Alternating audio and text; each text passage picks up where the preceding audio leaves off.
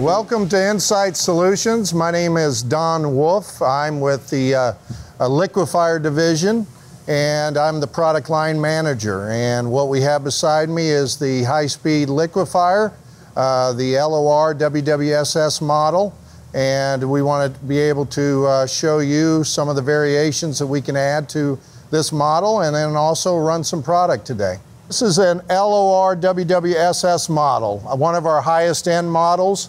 It's a high-speed blender with a slow scraper agitator. And this particular unit has two jackets. It has a cone jacket and a sidewall jacket. We're able to use steam or hot water to heat the product, or we also could use cold water to cool the product to a desired temperature. It also has a high-speed impeller in the bottom, and the high-speed impeller can have different variations. We have a general purpose impeller, we have a high-shear impeller. We can also blend powders. We can also blend blocks of material like cheese blocks and butter blocks. This particular unit also has a scrape surface, so we can do dual agitation. We can blend at the same time we're blending below with the impeller. We can also blend with the scrape surface. And this particular model has a split level top. What that means is that the top comes completely off. So you can actually get free access to bring in your products into the product zone and be able to blend it. In this unit, we also have a gear drive that we are using with a particular stainless steel motor combination, and we're able to run a scrape surface agitator at 20 RPMs. This allows you to prevent burn-on if you're heating, and it also helps you with slow agitation. So we use the combination. It also comes in handy for high viscosity product. This blender is capable of heating and cooling. So what we have here is a dual jacket combination, and we're going to make an icing today, or a glaze. And in the sweet good business or the industry, we're able to actually make the icing in here and actually cut about 1/3 of the blend time using a liquefier to accomplish that task. And with icing formulas, we have an extra couple features that we can add to the blender. This particular unit can cook and cool, which is a great feature, but we also can add a jacket to it to where you actually have plumbing to where we can control the steam coming in, and we can also control the time of temperature of the particular product.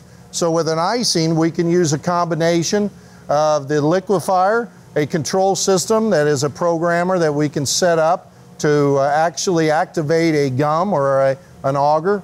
And we also can control multiple steam valves, not only for the steam flow, but also for bleed off. On this specific unit, we have an actual steam valve that we will control through our PLC program. And we're able to actually turn it on to a set PSI, which we'd like to try to run it at 50 to 90 PSI steam rating. And then we also would like to go ahead and run it for a certain length of time. So our program we can set up to be able to actually go to a particular temperature in the product zone, and we are able to also be able to control the temperature throughout that 3-minute timer. Behind the unit, we have a steam valve that's air actuated that we're going to be able to control, and when we're done heating, we're able to turn that off, and then we're able to turn 2 bleed-off valves on to bleed off our condensate. So with any type of jacket in the industry, you want to try to eliminate any type of condensate. And so when we do that, we actually have 2 open valves that we will open for a certain length of time to bleed off the condensate, and then we're able to go ahead and make our next batch. So you see here a PLC program that we've developed utilizing our liquefier, jacketed valves that we can control the heating and cooling of a product, and we could also control valves, outlet valves, and also pump. If you push the overview, you're able to look at actually a completed cook cycle. You're able to actually look at your amps, your RPMs of each motor, You're also able to see see your steam valve in action if it's actually running during the time that you look at your overview screen. If you go back to the main menu, we have different opportunities to go through different screens. This particular screen is our cook cycle. We could have a combination of 1 to 5 of these for setting up for different formulas. And what's important for us is to be able to change the cook temperature. You're able to actually go in here and change the cook temperature for a particular formula. And then you're able to actually change the enter cook time. You can go in here and enter it, and it changes your cook time. When you're ready, at some point, you can actually start your cook cycle. We also have a bleed off. Bleed off means that you're opening 2 steam condensate relief valves that are in the back, and you're able to adjust how long they're open, and that allows you to bleed off any condensate out of your system, and it protects your equipment. When you're ready, you can go ahead and push start, and that goes through the cook cycle. And at the same time that you're doing this, you can adjust your start and stop on each one of your drives. So on this particular screen, we're able to actually adjust your speed. You can start and stop your impeller. It actually shows amps and the speed that you're running. The other side, you can actually start your scraper. You can run it forward and reverse. You can start and stop it. So there's a good combination of what you can do while you're blending your product. And then when we're ready, when we've already set up our cook temperature and we've set our cook time, we can go ahead and actually start a cook cycle. When you're ready to run your cook cycle, you push start, and it actually opens up a steam valve in the system, and you're able to actually bring in live steam through the jacket and to be able to cook your product. And you'll see here, this is the temperature of the product that's in there currently, and we're going to get to this temperature. And once we get to the cook temperature, the cook time will start for a certain length of time, and you'll notice a countdown timer that will begin to show us how much time we have left on the cook time. In this particular steam valve, it actually shows us a gauge on how much the steam valve is open during the cook cycle. During a warm cycle, you'll see it at a lower opening at 50% instead of 100%, because we don't want to go over our warm stage temperature. When we're done here, we can actually stop and go to a warm cycle, which you may see. We're going to go back. I got to turn off something first. I'm going to stop our cook cycle prematurely because we're running through this video. So at the end of our cook cycle, we go ahead and bleed off for 20 seconds, and then we're able to actually go to a warm cycle or a different screen where you can actually go to this screen and be able to adjust your temperature. So if you're ready, you can go in here and you can change to a temperature that you want to maintain your product at, and you set that, let's say, at 125, and then when you're ready, you can push your button and start warming, and it'll modulate your steam valve at about 50% open, so we don't go over our particular set point. And so we've got 2 stages. We got the cook cycle, and we also have a warm cycle for this particular PLC program. We also have alarms that we can set up. Alarms could mean that you have a door that's open, that you need to reset it. You have a safety reset that you can reset, and you can actually see an alarm history. If, for instance, this shows a cook tank back lid emergency stop. And we also have help screens that you can go in, and you may be able to go through and see if there's a fault on a particular motor or a bleed-off valve. You can go in here and actually monitor your blender and see where you're at. So we have different cook cycles. You can have different recipes for different products. If throughout the day you're not just making one product, but you might be making a combination, you might have different set points. So you may have a cook temperature that's different, cook time that's different. So you're able to actually go through certain recipe screens and to monitor and actually adjust your cook time set points, or you can just go to a different recipe. So if you can, we have recipe 1 and 2 in this particular program, and we can set up more recipes, more detail. We can actually allow it to control more than what we have here. But on this particular combination, we have a cook cycle and a warm cycle, and we have 2 recipes. So we can create multiple recipes. We've got here an actual program that we've created using an icing formula and using a combination of our high-speed liquefier.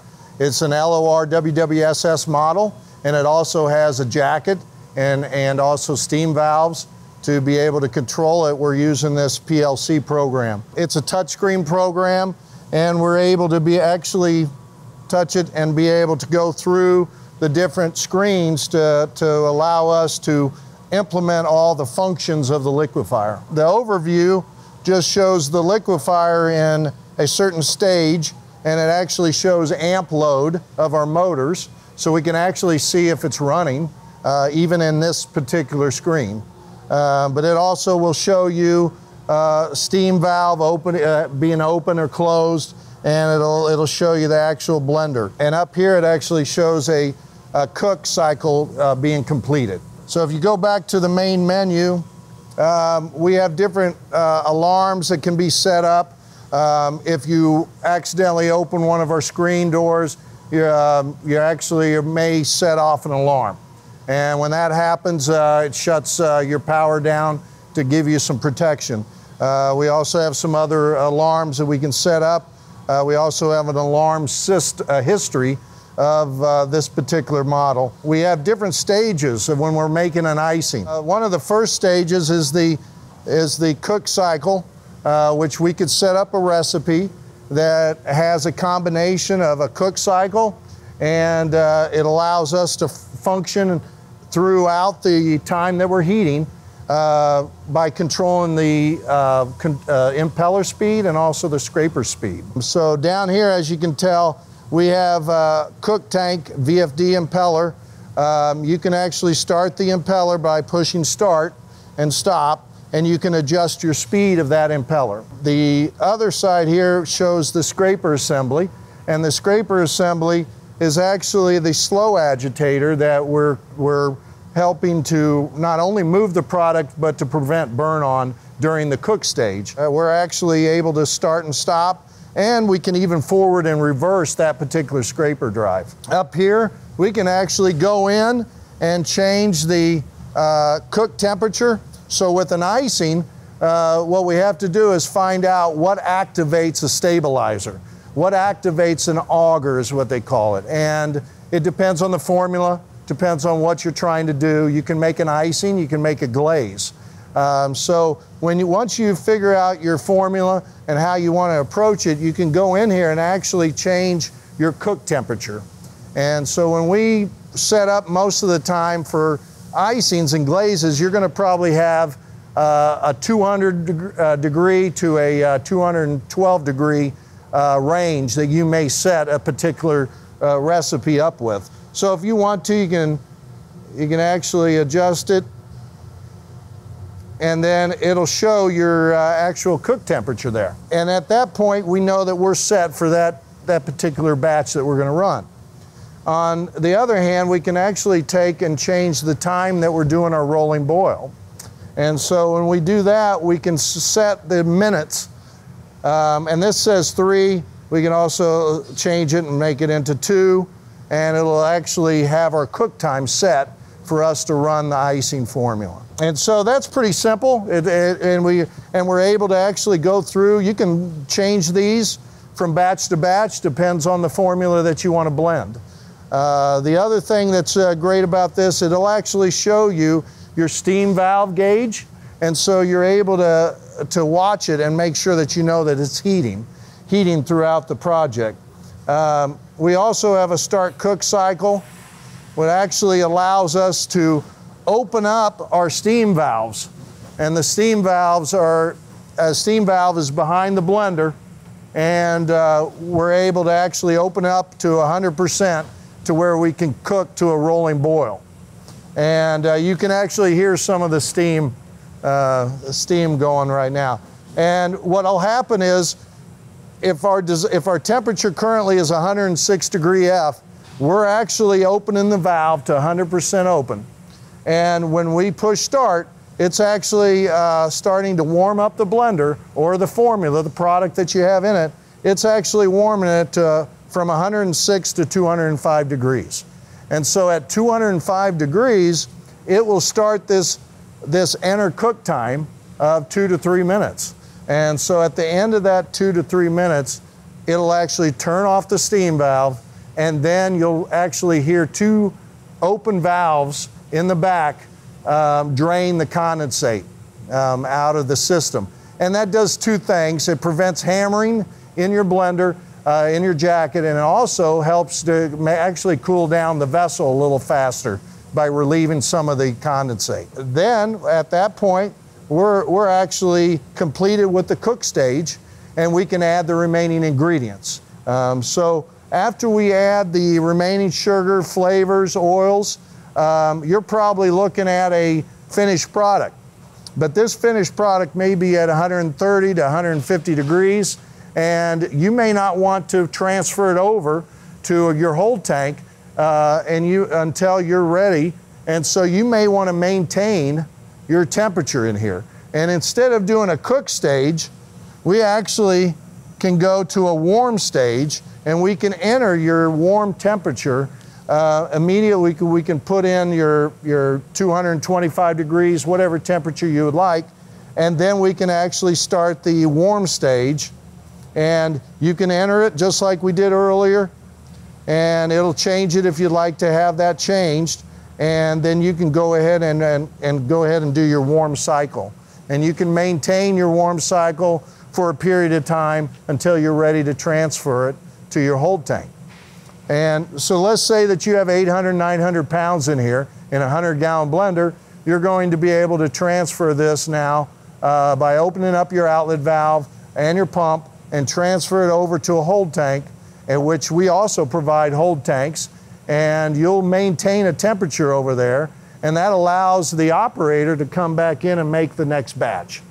So he'll transfer the contents over to the hold tank, and then he'll go ahead and start his next batch in the liquefier, and we redo the whole purpose of doing our rolling boil, our cook cycle, and then we can also maintain our temperature here. And then you might ask, okay, what are we doing with an icing and a glaze? We're actually transferring it to a hold tank, or we can transfer it over to an applicator.